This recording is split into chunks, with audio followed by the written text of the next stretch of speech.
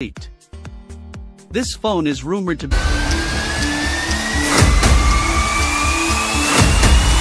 be released in 2023, and it's expected to be a major upgrade over the iPhone 14 Pro Max design.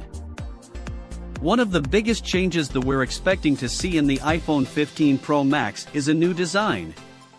The phone is rumored to have a flat-edge design, similar to the rumored to have a smaller notch, and a new camera system on the back.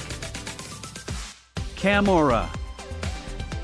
The camera is one of the most important features of any smartphone, and the iPhone 15 Pro Max is rumored to have a major upgrade in the area.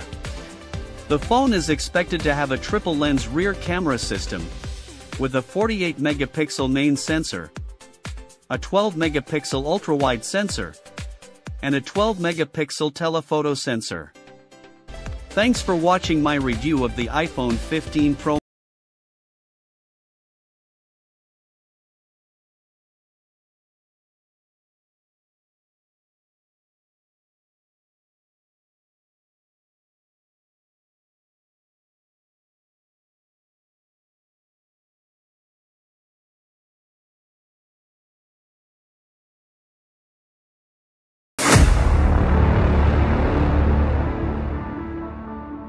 Max.